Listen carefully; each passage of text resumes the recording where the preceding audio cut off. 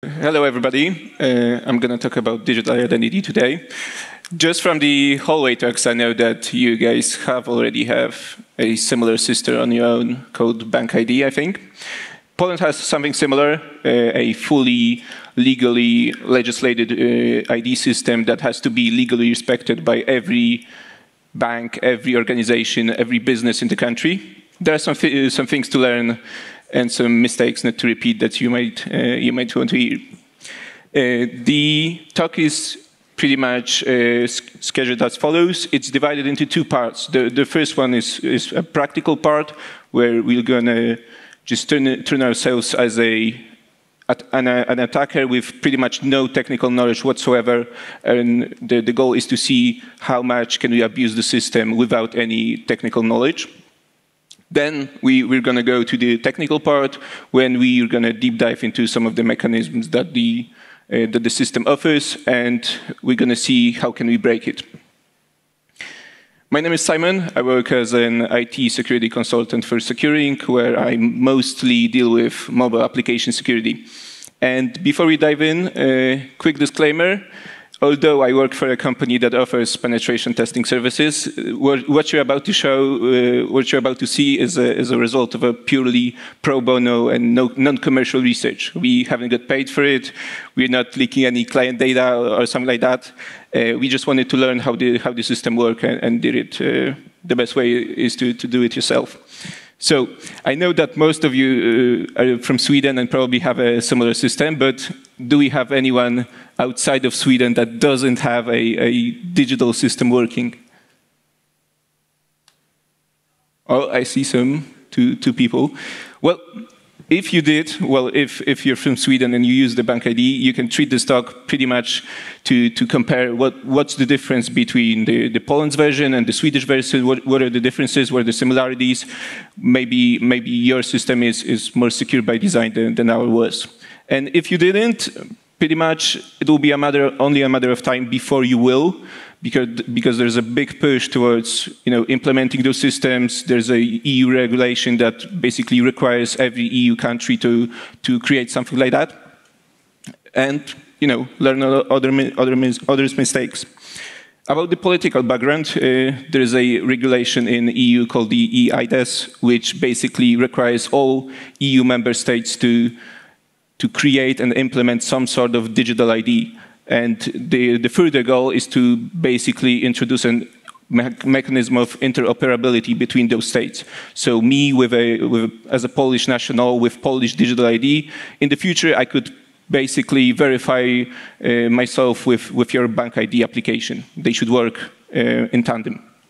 So we had in Poland our own legislation, the Citizen Application Act, which introduced the application, which introduced also legal ramifications. So basically, trying to fake the application in any way would be as equal as creating a physical fake ID.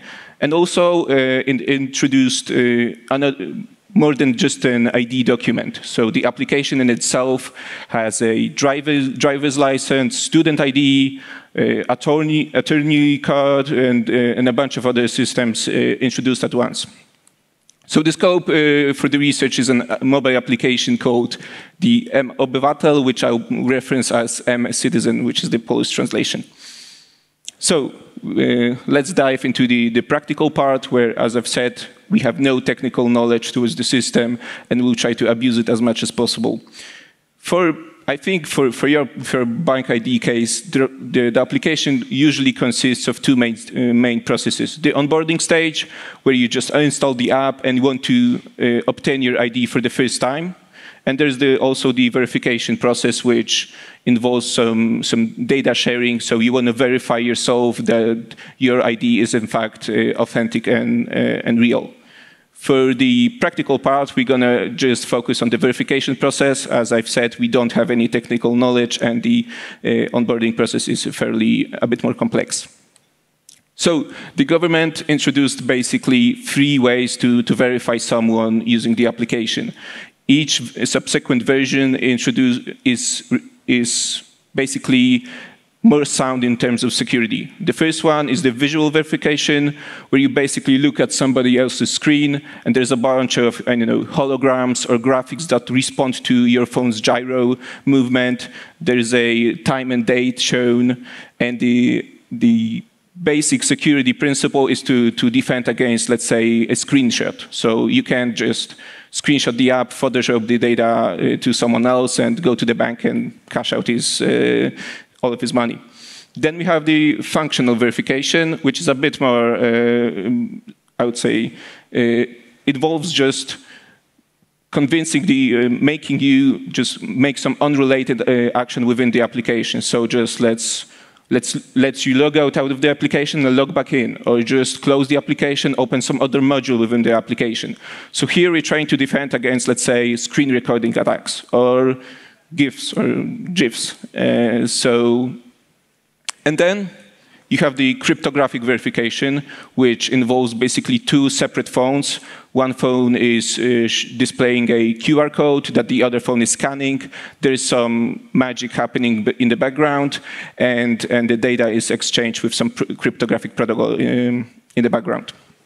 So now that you know, there are three verification methods. That's the theory. In reality, in practice, pretty much nobody uses the second and third verification method. As it currently stands, people just look at your screen, say, oh, that looks good enough, and just let you go. So to visualize it further, let's imagine 4 different organizations, each with a pretty high risk impact, with different risk profile. And let's ask ourselves, what are the risks associated with lack of proper ID verifications for those organizations? So for a clinic, let's imagine you're an attacker that managed to successfully bypass ID verification. You could presumably steal someone else's medical records. For an airline, let's say you're a fugitive wanted by the law enforcement agencies, so you might want to escape or flee the country. For a telecommunications company, you have the pretty common SIM swapping attack, which is you create a copy of someone else's SIM card that you can later use to obtain 2-factor authentication codes via the SMS.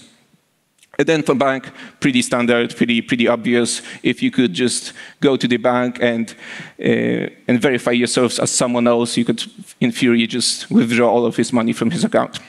So let's check which of these 4 different organizations use the strongest verification method, which is the cryptographic QR code scanning thingy. As I've said, this is a practical part, so these are hidden camera recordings from real-world organizations that we just tested. So here's a clinic, and the verification process will begin now.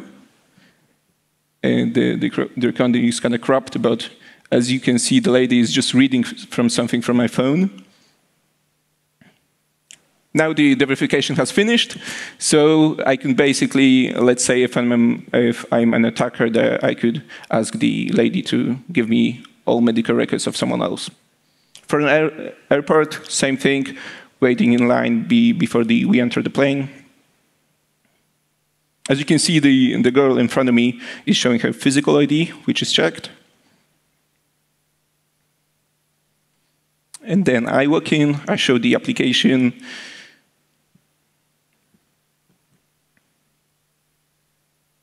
The verification has successfully been finished, and I just can walk in. Now the telecommunications company, similar stuff. I walk in, I say, hey, I've lost my phone, I've lost my SIM card. Is there a way to get a duplicate one? Yeah, go ahead. I insist on using the mCitizen application instead of a physical ID, which is by law required to be accepted. So the verification process starts. The guy is, I presume, just reading my name and my social security number. The verification has been finished, as you can see. Also took like 2 or 3 seconds. And now it's just a matter of reading some, just accepting some terms and set of conditions, signing some papers.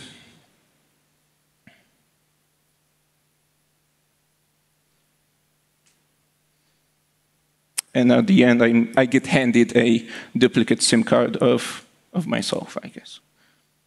And I just walk in, I have a duplicate SIM card. So now let's see how it looks like in the bank. So I would say this is the highest level of security that should be applied for bank. I go in, I ask, I would like to close my account and withdraw all the money that I have. Again, I insist on using the application instead of physical ID. And at first, I thought that it's going to work again in the bank. I'm going to just close my account, withdraw all the money, just using the lowest level of security that the government is recommending. As you can see, the lady is collecting some data from my phone. I get a rush thinking that it's going to work, but after a minute, I get asked to scan a QR code that is displayed on the lady's laptop, which is the proper way of the most secure way of sharing data or verifying your identity within the system. So as you can see, I scan the QR code, input a very secure PIN, and my data is shared in a secure way.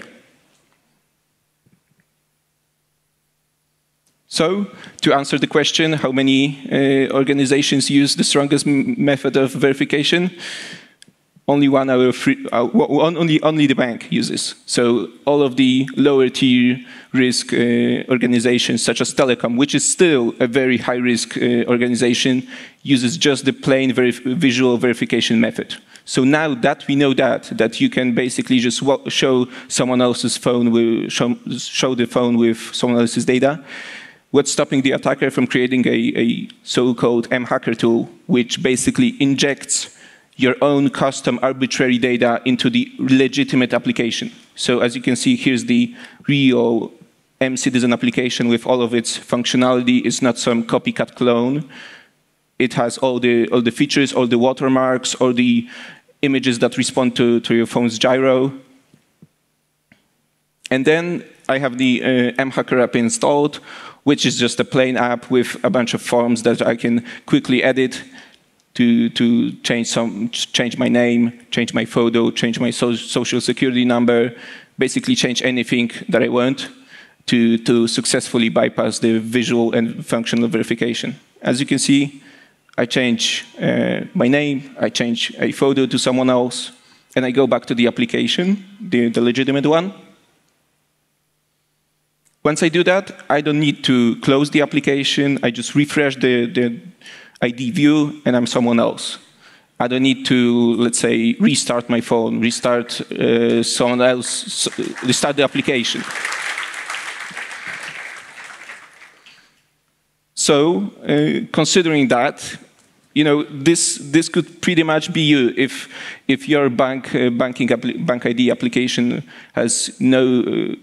If organizations do not require strong verification, then what's stopping you from, what's stopping the attacker from changing their data to you, going to a telecommunications company, getting a SIM card of you, and then once they get the SIM card, they get your Google account, your Facebook account. Here I'm actually impersonating my boss.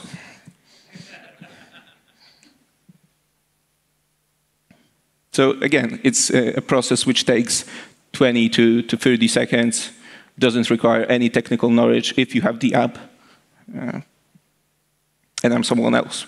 And to be honest, that is one of the scenarios that we use during our physical penetration testing scenarios. So we look for when we are asked to break into some organizations, into the office, and maybe plug some malicious stuff in there. The scenario that always works so far is we go to the organization's LinkedIn, check for some employee that is kind of new to the company, so his face doesn't get recognized easily in the office. With the help of the mHacker app, we change our identity to that person, and then we just walk to the lobby and say, "Oh, I've lost my badge, or I left my badge at home. I don't want to drive to my home for an hour during the traffic. Can you just give me a temporary badge so I can just go in today? Here's my ID to prove to you that I am indeed me. And it works every time so far. So ask yourselves, is it possible with your implementation? But what I'm showing you today now, at least at this point, is pretty much the same thing as a fake ID, I'd say, with some slight differences though. The main difference is that it doesn't cost me anything to create this new identity. I can change it in a matter of seconds, so it doesn't. I don't have to have some shady company do the ID for me. It's infinitely scalable. So I get all I need is a phone, and that's it. And it's also free to use, so no cost to the attacker. But as I've said previously, it only works for the first and second verification method. So you can bypass, you're basically attacking the person that is verifying the application. So you're attacking his eyes, basically. The cryptographic verification would not work because there's some cryptographic signing protocol involved that wouldn't be possible to be bypassed with this simple trick. So now we go to the technical part where we're gonna try to dive deep into how the application works and what can go wrong. As I've said, there are two main processes within the application usually. I think it's pretty similar to yours as well. The onboarding one and the verification process. Let's look how the onboarding process looks like. I know that with your implementation, you're just scanning your passport or something like that with an NFC tag or something like that. In this case, the process requires a trusted third party. It is usually a bank. So to obtain your digital ID for the first time, you're basically asked to log into the bank and then log in online to the bank and then select that you acknowledge and you want to pass your data, which the bank has, to the government server. The data is passed in basically a side channel, so it is not possible for you to somehow listen to the data and change it while it's in traffic. And once the bank basically sends the data from its own database to the government server, a user certificate is created that is then passed to you. So it's a process that requires basically a third party that is a basically source of truth for your identity. Once that's finished, your ID is stored basically encrypted on your device's local storage with a key stored in a secure element either on iOS or Android, and you cannot access it easily. So let's try to break that encryption and see what's under the hood. What does the ID look like, technically speaking?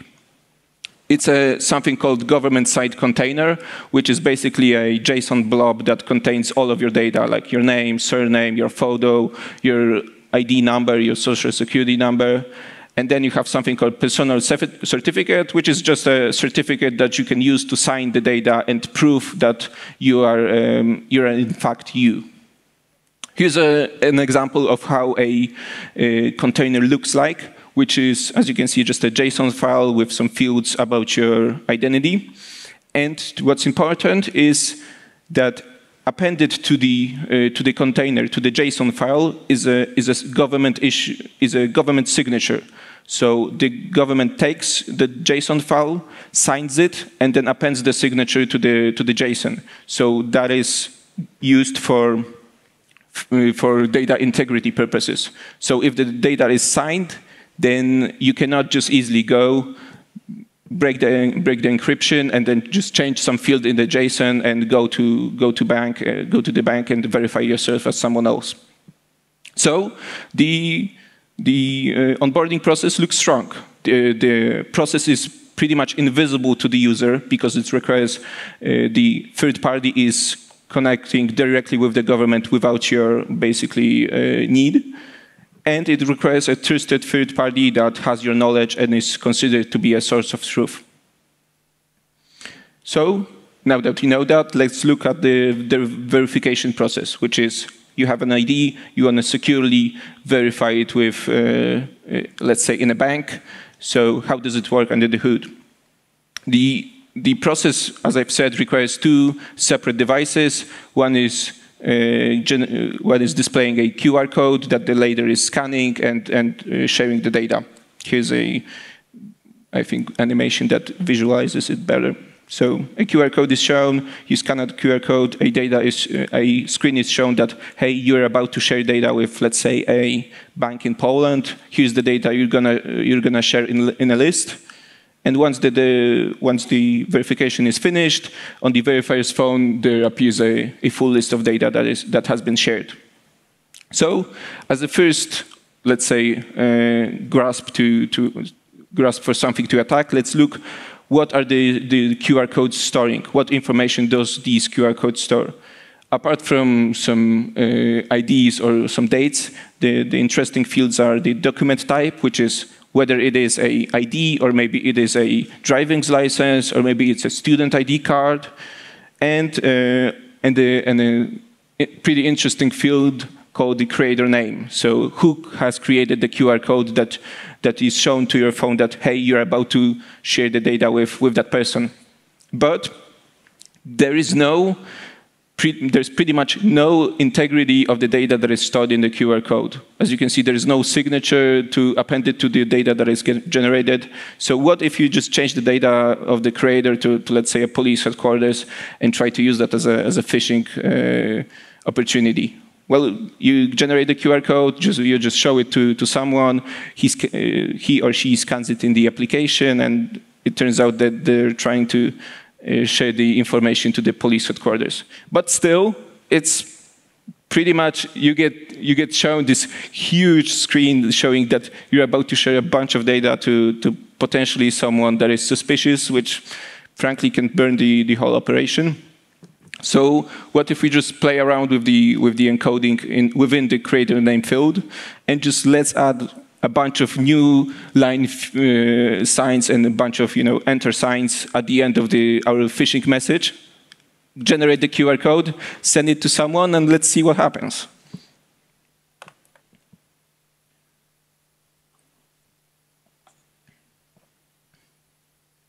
So as you can see, I have the application.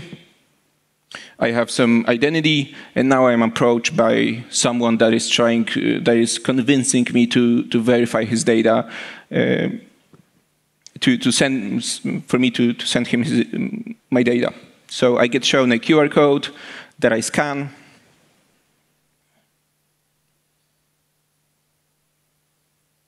And once I scan it, I don't see any information about sending my name, surname, social security number. All I get seen is a Polish version of some phishing message that says, hey, share me your name and surname, and you get in return 100 grand.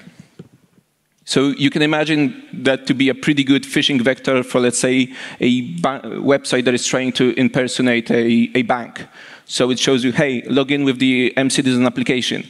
You get shown a QR code that you scan that QR code, you pass the data, and now the threat actor knows what's your name, what's your surname, and he can display it to the website back. Let's say, once you share the data, he says, hey, you're Simon, your maiden name is this and this. Click here to complete the process and get a bunch of money from us. But what I'm showing you right now is just some phishing attempts. It's still, you share the data with someone, but what does it matter that you share some data with someone? Like, someone knows your name and surname. The thing that's still blocking us is the cryptographic verification, which is the most secure process of data verification. So let's make this our next goal to break that stuff. In order to break it, we basically have to know how it works under the hood. As you can see, we have a person that is the verifier, we have the person that is being verified, and we have the government server. And also, as you can see, the person that is being verified has his personal container and his personal certificate. When the verification process starts, the verifier sends the message to the server that says, hey, I'm starting a verification process of this ID, and QR code is generated and is displayed on the verifier's phone. Then the person being verified scans the QR code, he obtains the session ID of the data session exchange ID from the server, and also obtains a key for additional encryption. So all data that is sent within the system, all sensitive data, is additionally encrypted besides HTTPS traffic. So next, the person being verified creates some sort of like a blob of data. He takes his digital container, which consists all of his data, his name, his surname. He takes the session ID, so the system can differentiate between different sessions.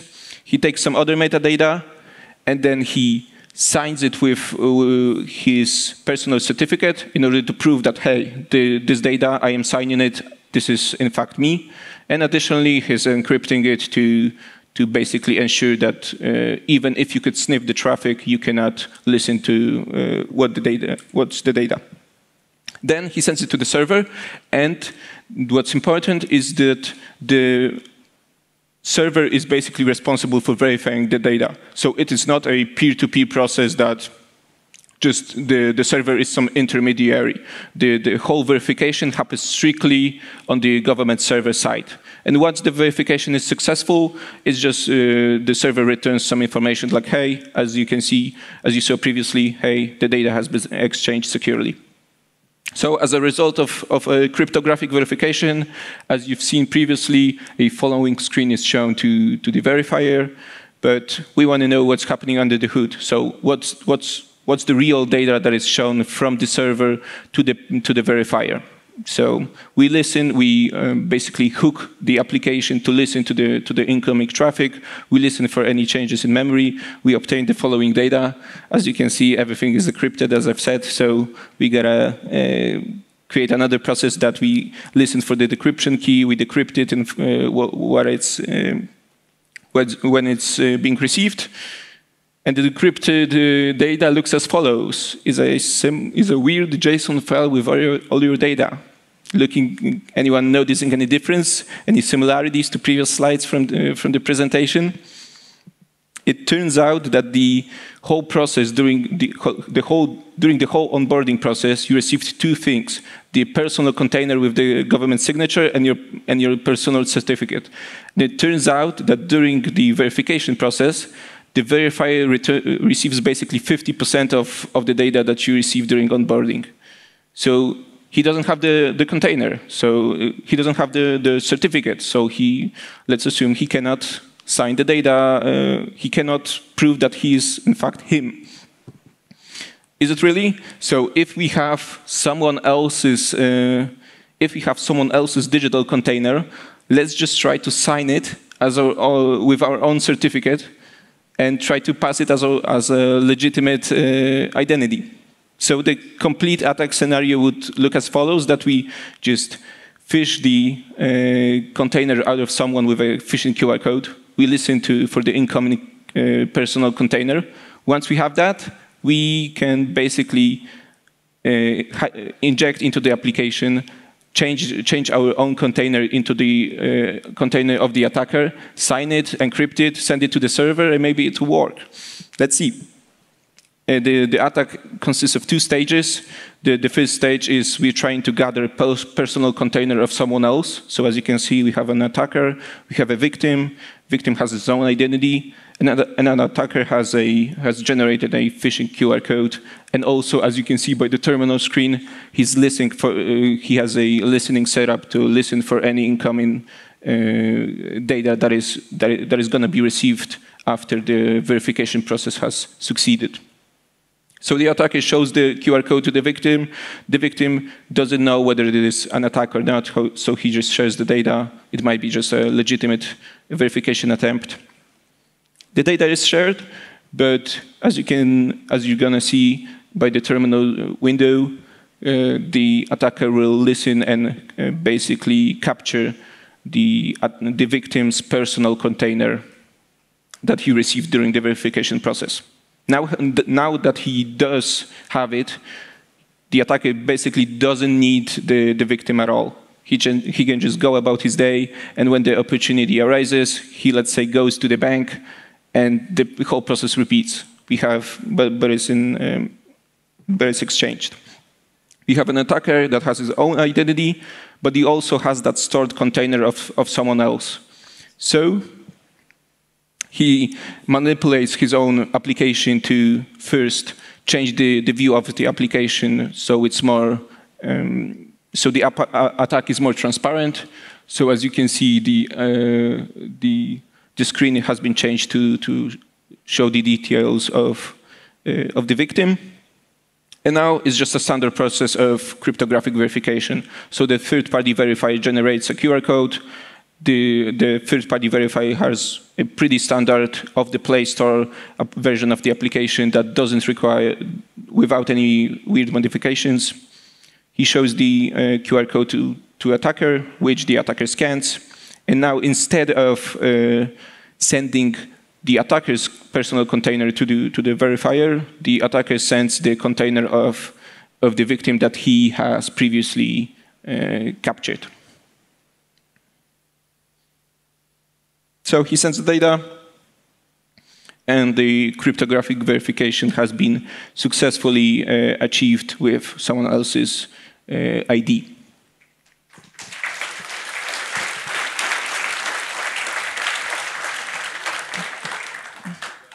So yeah, it works.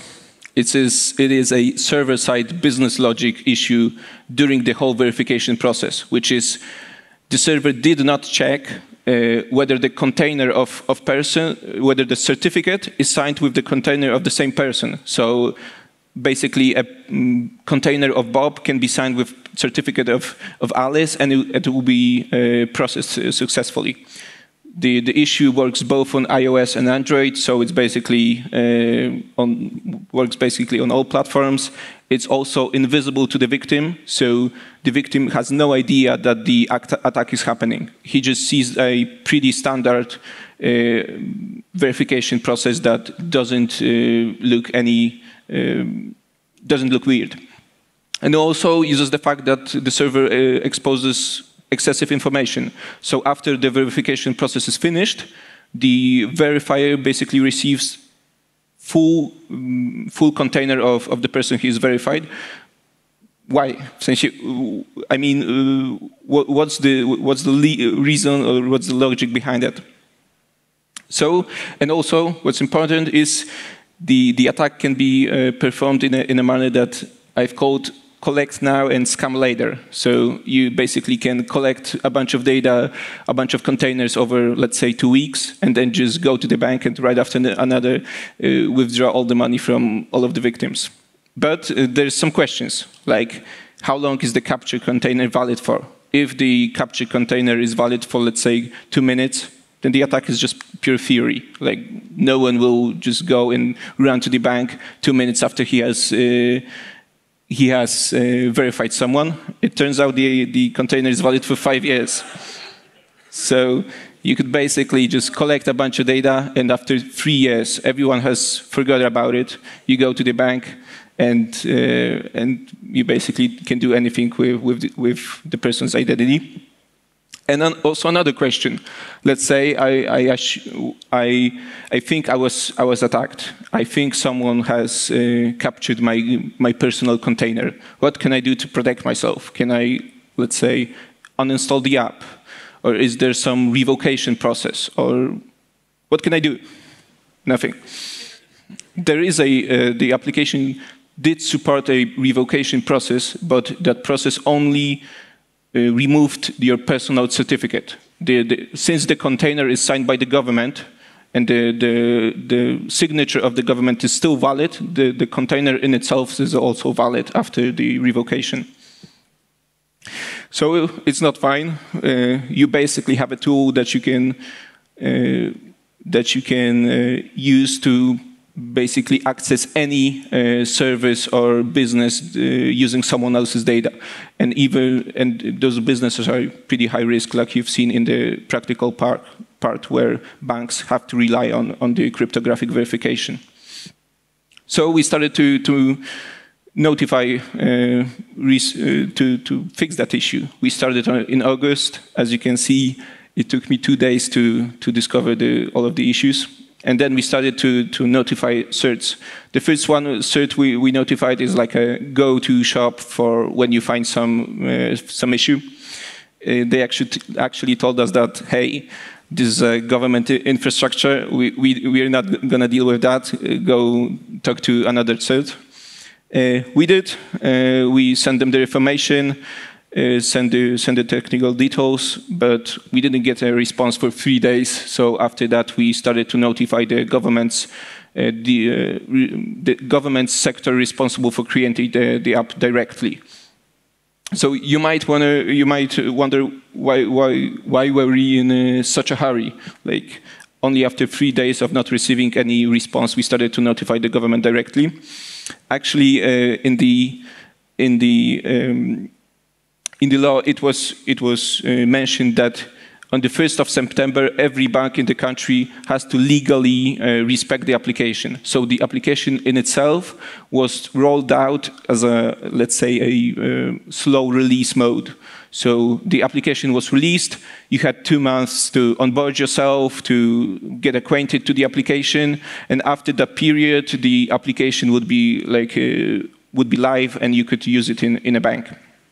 So on the 1st of September, you could basically go to the bank and basically verify yourself again with someone else's data. After about a month, we got information from the cert that the fixes have been implemented, but in reality, the fixes have been implemented way sooner than that. Once we contacted the government, the fixes were introduced in a matter like 2 or 3 days. So what was the government's reaction? It was pretty professional, I would say, for a public sector. The response was almost instantaneous. We had a direct meeting with the team that is responsible for creating the application. Initial fix, as I've said, was pretty quick. And not sure if it's a coincidence or not, but after we've sent them the information about the bugs, I've started to just watch their careers page. And not long after, there was a listing for a pen tester.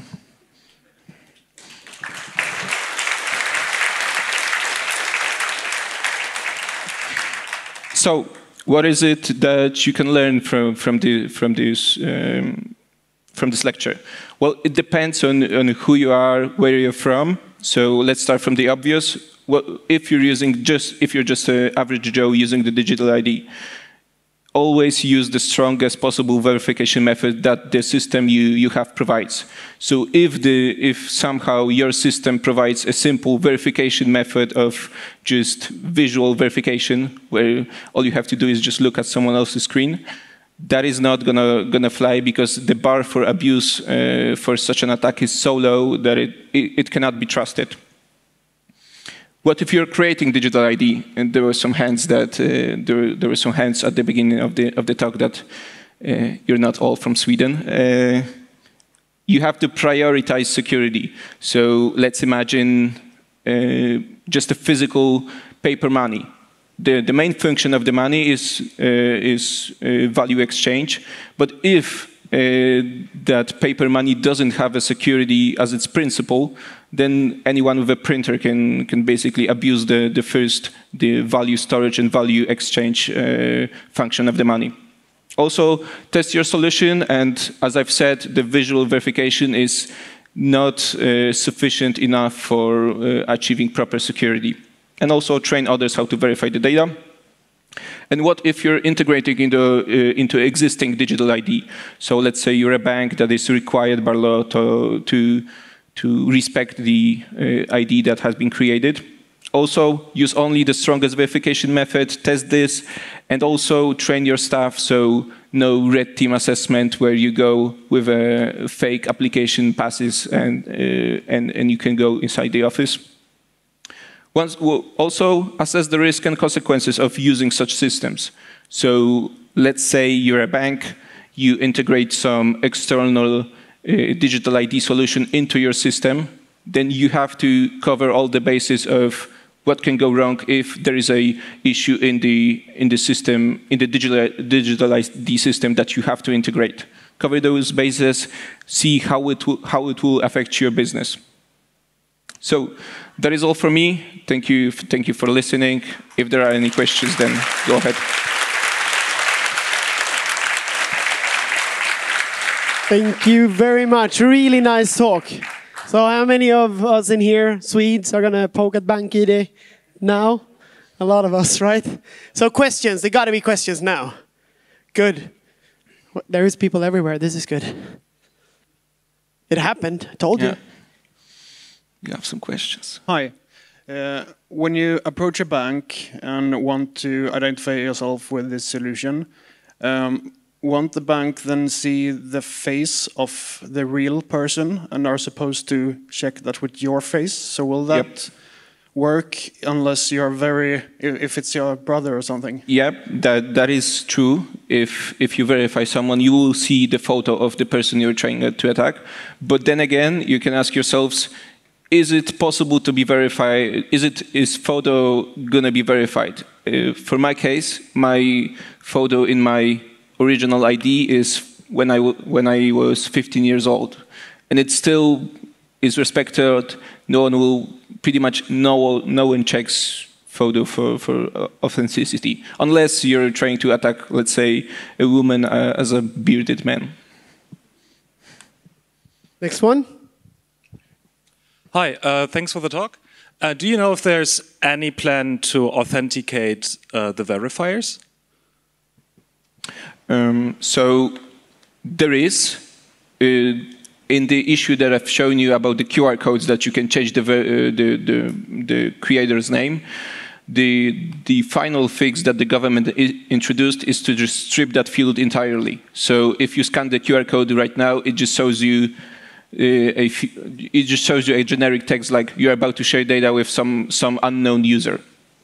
But they have introduced a special way of verification for, let's say, the government system. So I can use that application to, let's say, log into the government tax authority with the QR code, and that QR code has a special value that shows within the application that I'm sharing with legit organization.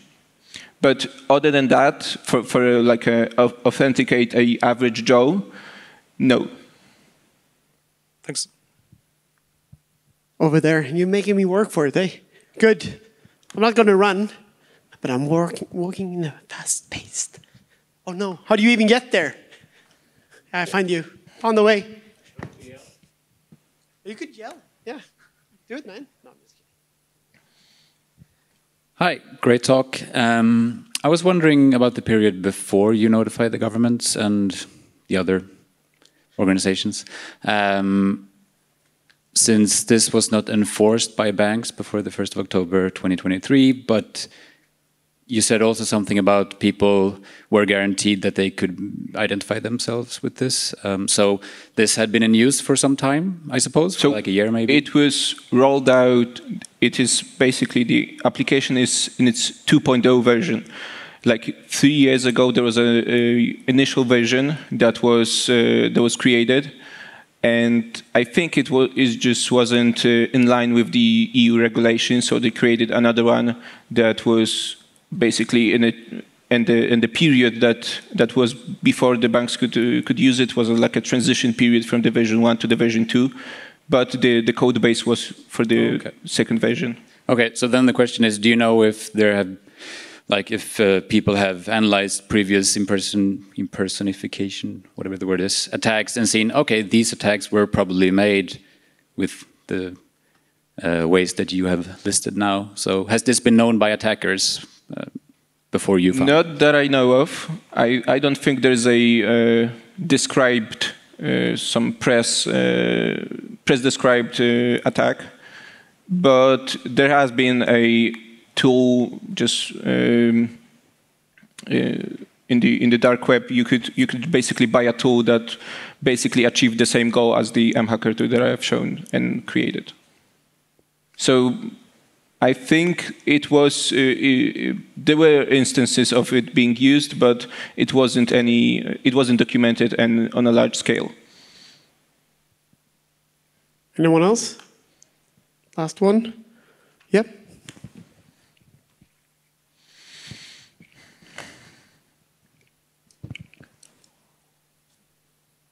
Yeah. Hi, nice talk. It's kind of related to the last question, but maybe you didn't really answer it. Do you know if there is like can the government track these kinds of abuses somehow in their way? Like, if you manage to break it as you did now, but maybe in the future, do you know if they have ways to see it, or is it on their part just like an opaque? Not sure about their detection mechanisms because I don't work for the government, but maybe they have some logs that try to catch up potentially some mismatch in data, but I'm not sure and cannot say for certainty. Okay, thank you very much, Simon. Thank you.